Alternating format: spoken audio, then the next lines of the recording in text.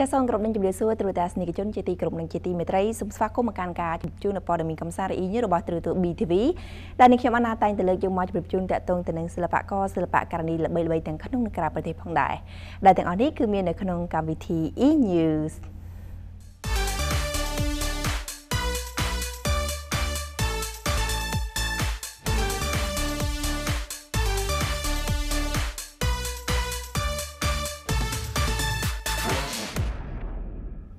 ទូតាស្និកជនជាទីក្រុមនឹងជាទីមេត្រីនៅក្នុងថ្ងៃនេះផងដែរពីកម្មវិធីកំសាន្តរបស់យើងក៏នឹងមានព័ត៌មានមួយដែលតាក់ទងទៅនឹងរោងភាពយន្តនៅទូទាំងប្រទេសកម្ពុជាយើងឃើញថាបច្ចុប្បន្ននេះគឺនៅតែមិនទាន់បើកដំណើរការជាផ្លូវការនៅការចាក់បញ្ចាំងនៅខ្សែភាពយន្តដល់ឡើយនោះទេ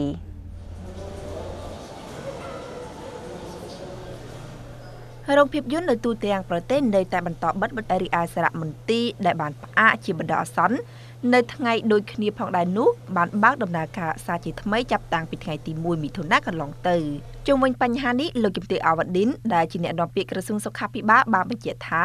ពុំទាន់មានការអនុញ្ញាតឲ្យបើកដំណើរការវិញនោះទេលោកជំទាវបានបញ្ជាក់ថាការសម្រេចបើកឲ្យដំណើរការនៅពេលណានោះគឺត្រូវមានការសម្រេចពីប្រមុខរាជរដ្ឋាភិបាលនិងគណៈកម្មការអន្តរក្រសួងដើម្បីប្រយុទ្ធប្រឆាំងនឹងជំងឺ Covid-19 ជុំវិញវិធានការនេះដែរគឺតម្រូវឲ្យគ្រប់រោងភាពយន្តគោរពតាមដើម្បីទប់ស្កាត់ការរីករាលដាលនៃជំងឺ Covid-19 នៅពេលអនុញ្ញាតឲ្យដំណើរការឡើងវិញនៅក្នុងពេលណាមួយក៏លោកជំទាវពុំទាន់អាចបញ្ជាក់បានផងដែរ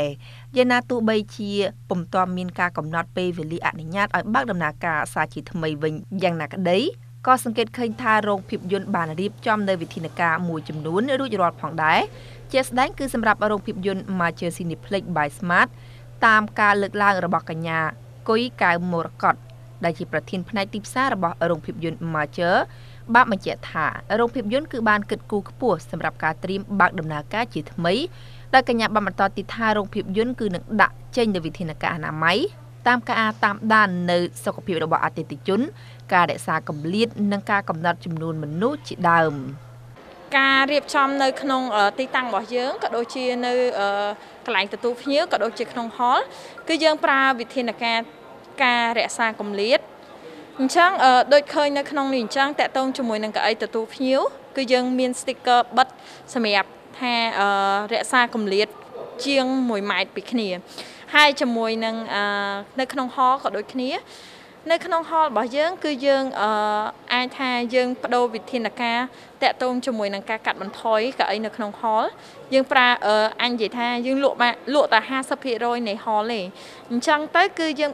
លក់2គឺចន្លោះកៅអី2ហើយចំពោះនៅក្នុងការទិញសម្បត្តិវិញគឺយើង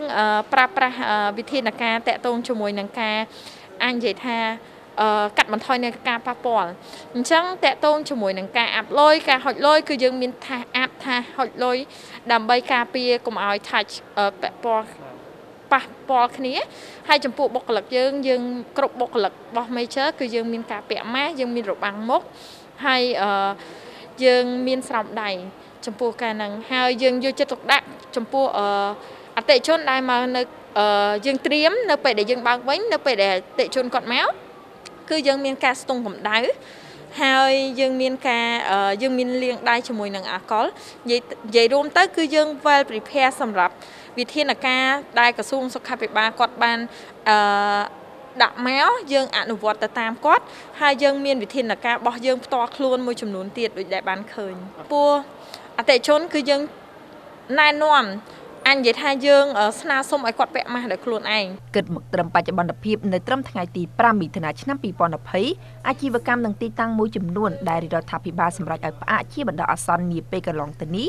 ដើម្បីការពារទប់ស្កាត់ការរីករាលដាលនៃជំងឺ Covid-19 គឺមានតែសារមន្ទីរប៉ុណ្ណោះទទួលបានការអនុញ្ញាតឲ្យបើកដំណើរការជាថ្មីកាលពីថ្ងៃទី1ខែមិថុនាកន្លងទៅ